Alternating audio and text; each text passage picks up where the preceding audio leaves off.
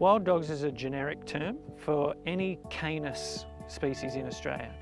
So that includes things like pure dingoes, domestic dogs, and feral domestic dogs and hybrids between the two. Dingoes arrived in Australia a few thousand years ago, probably about 5,000 years ago. About 200 years ago, Europeans bring domestic dogs with them, which are dingoes' cousins. And after being reunited after 5,000 years, they join forces again and hybridise readily. Now that dingoes and wild dogs and domestic dogs are back together again, there's probably more wild dogs now than at any other time in Australia's ecological history. And dogs have been able to do that because of the changes brought about since European occupation, like increased water resources and food resources. So there's no shortage of wild dogs in Australia. Wild dogs currently occupy about 85% of Australia. They're naturally increasing in the remaining 15% of Australia. The proportion of pure dingoes is decreasing in that, and the proportion of hybrid wild dogs is increasing in those spaces. Because wild dogs occupy almost all of the continent, they live in a wide variety of habitats, from Central Australian deserts where they hardly get water, right through to the top of the alpine areas where they're under 2 feet of snow through the winter. So it's not unusual for wild dogs to be the pure sandy looking animal with white socks, or just jet black or white or patchy or striped. In general, wild dogs will eat whatever's available to them where they live. So in arid central parts of the country, it'll be rabbits and kangaroos and mice and rats. Up and down the east coast of Australia, bandicoots and little wallabies are their #1 preferred prey source. Wild dog movements typically range from 5 or 10 kilometres a day through to about 25 kilometres a day. Most often those movements are round and round their home range or their territory. But if they straighten up and they want to go in a particular direction, wild dogs have been known to move 500 kilometres in a month or 1,300 kilometres in 4 months. When we're dealing with that sort of movement across the landscape, it's very difficult to manage wild dogs or consider them to be tied to one particular patch. Wild dogs form packs usually. They don't need to be in packs, but they often form social groups and packs. They have a dominant male and a dominant female, but they're very promiscuous. So what happens in practice is that most bitches will breed and have pups every year if they're sexually mature, but not all of those litters survive. So usually 1 or 2 litters out of a particular group will survive and go on to the next year. Wild dog breeding rate is what we call pretty high. Nevertheless, there's about 2/3 of wild dogs will die before their 1st or 2nd birthday, which is a pretty high turnover. Wild dogs typically breed once a year. The environmental constraints that are operating on wild dogs living out in the bush typically force them into annual breeding cycles. And those breeding cycles have a very predictable annual peak and trough.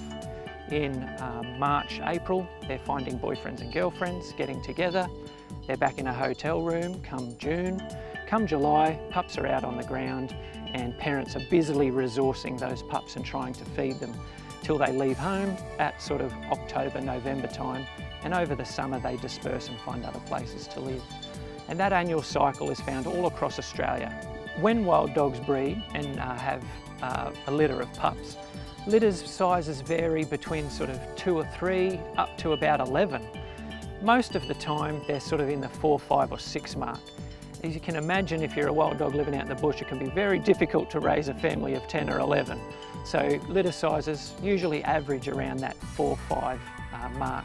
Wild dogs are a pervasive predator. They will kill and injure livestock such as sheep, cattle, calves, other various livestock. Domestic pets are a big one, so wild dogs will often injure or kill domestic dogs. And obviously these things can cause an economic cost to producers and to owners, but also it's very upsetting and very stressful to see your stock or your pet injured. So there's some big costs there, and in some circumstances they will approach or attack people. This is quite rare, but this can be quite upsetting, of course, and can actually stop people using certain areas of the landscape due to fear of being attacked, especially to their children. So wild dogs can carry a range of diseases and pathogens that can be transferred to people or to wildlife or livestock. A common one is echinococcus, which is the hydatid tapeworm. So our research has shown about 50% of dogs in southern Queensland actually carry echinococcus. That can be transferred to livestock or to people, and it can have serious health implications on organ failure and even result in death. Other parasites include Toxocara and Spirometra, which again, they can be transferred to livestock and to people and have sort of health implications of that.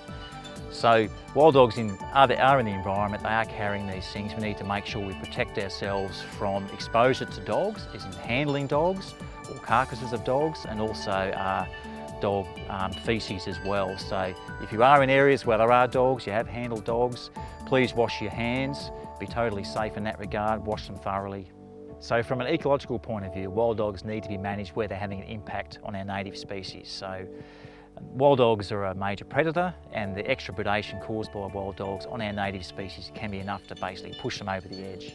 Wild dogs and dingoes are probably one of the most studied wildlife species in Australia, and have been for a number of years, pretty much because of their well-known impacts on livestock.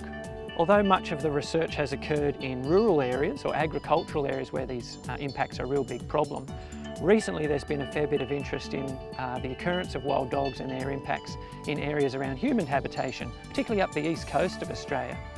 Everywhere from Cairns to Melbourne has wild dogs in the outer suburbs, and even some of the inner suburbs.